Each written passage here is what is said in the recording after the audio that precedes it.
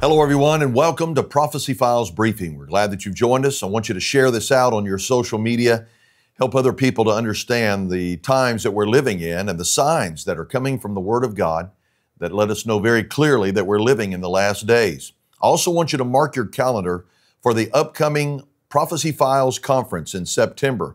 There'll be more information coming soon, but I want you to make sure that you're saving that date for you to be able to be a part of it. But today, let's deal with the most important thing that's taking place and the obvious events that took place this past weekend in the assassination attempt on President Trump.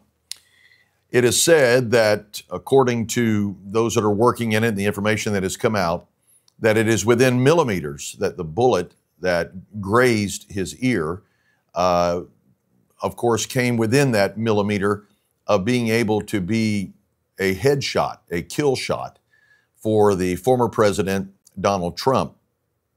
It is obviously a difference between life and death that's just a millimeter. It's interesting also, even just a few moments ago, hearing that there was a 5-mile-an-hour wind that was blowing at the time. So the combination of that 5-mile-an-hour wind and the movement of his head at that very moment is the only thing that came between life and death for him.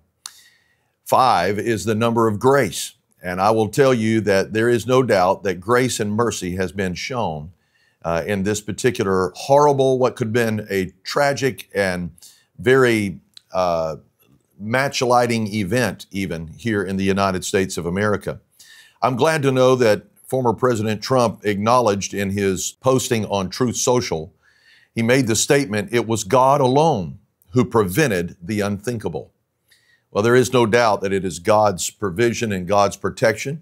I'd also like to draw just a couple of analogies here and to help you understand what's happening in our time right now as it relates to Bible prophecy. It was President Trump that decided in his administration a few years ago to move the embassy of Israel into Jerusalem and to declare Jerusalem to be the capital city of the nation of Israel.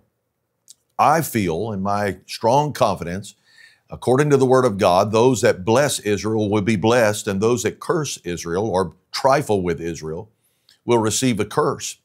I truly believe that there is a link to how that President Trump treated the nation of Israel when he was in the office of president that is directly connected to the protection and provision that has been over his life in recent days.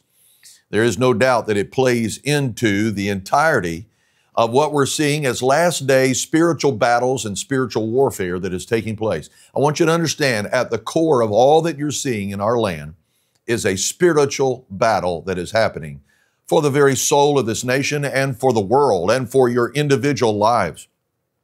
Matthew 24:38 and Genesis chapter number 6 lets us know what it would be like prior to the coming of the Lord Jesus Christ. And it declares, Jesus speaking this in Matthew 24, that it was as it would be in the days of Noah, so shall it be in the coming of the Son of Man. Violence was the characteristic, one of many characteristics that denoted Noah's day, and Jesus said it would be like that prior to his return. According to the book of 2 Timothy chapter 3, verse 1, and the subsequent verses there, it would be perilous times. And he goes on to list what those perilous times look like. Even fearful times, as the word perilous is defined. I can tell you that one of the worst signs in the societal violence that is taking place even today is the fact that some would lead others into that violence. Here's what the Bible says. A man of violence entices his neighbor and leads him in a way that is not good. That's Proverbs 16 and 29. Here's another one. If sinners entice you, do not consent. Proverbs 1 and 10. And if there is envy in the heart of an individual, the Bible says this, do not envy a man of violence and do not choose any of his ways. Proverbs 3:21. What are we saying? I'm saying to you, my friends, that violence is one of the features of the last days prior to the coming of the Lord in the rapture of the church. And these few verses of Scripture let us know that violence is not to be a part of the believer's life. In fact, should not be listening to those who try to incite evil or, as the Scripture says, calling evil for good and good evil. The rhetoric that has taken place has ramped things up. There is no doubt about it. And we would call everyone to a place of repentance and to a place that there could be civility and godly principles that would rise to the level that people would take note of it and follow after the Lord Jesus Christ. So how am I protected in this environment of lawlessness and violence and violent behavior and all that is taking place? Well, I would encourage you to go online. This past weekend, I was preaching the message concerning Psalm 91. You know that to be a psalm that is one for every season. There's no doubt about it. It was also the psalm that was read by the 91st Brigade going into World War II that literally protected them from harm throughout World War II. Not only that, but military men and women have gone into battle and recited this psalm over and over again, as well as the fact that if you just take it at face value, it is Psalm 91:1 that says, "He that dwelleth in the secret place of the Most High shall abide under the shadow of the Almighty. And I will say of the Lord, He is my refuge and my fortress, my God, in Him will I trust." Listen to these words. "Surely He shall deliver thee from the snare of the fowler and from the noisome pestilence. He will cover thee with His feathers, and under His wings shalt thou trust. His truth shall be thy shield and thy buckler.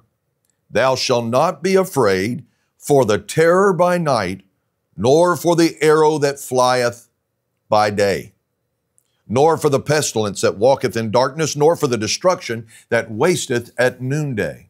Why is this so important for us to get a hold of? You have just seen the witness of Psalm 91:1, 911, that many people call on in their hour of need. But you need to understand that very first verse helps us to realize that this is only for those who place themselves willingly up underneath the shelter of the Most High God.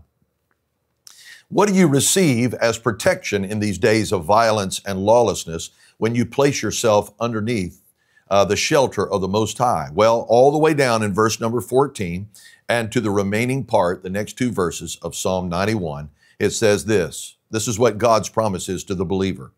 "I will rescue you. I will protect you. I will answer you. I will be to him with him in trouble," the Bible says.